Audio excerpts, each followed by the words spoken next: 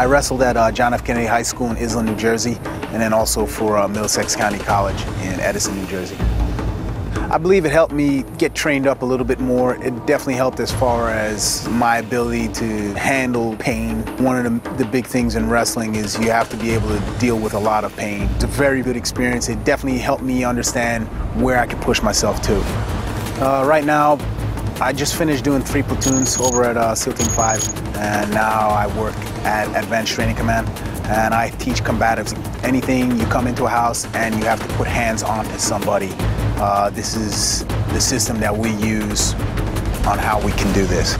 I remember when I was in BUD/S, my nemesis was the drown proofing. I didn't know how to swim before I came into the teams.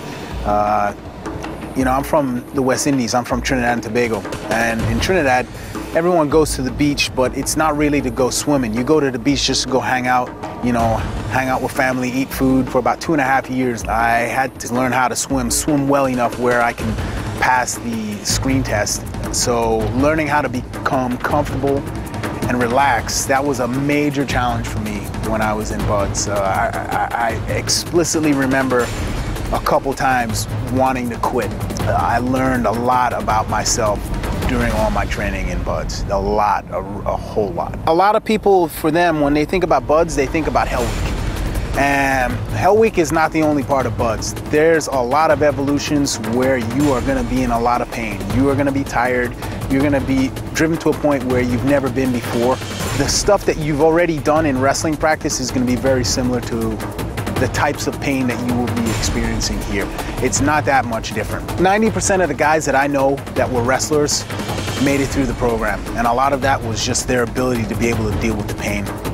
The guys that have been the wrestlers, when you come to the evolutions, like log PT, carrying the boats overhead, those should be not necessarily easy exercises, but you've already been there in a place like that before. So it shouldn't be anything where, okay, I can't do this.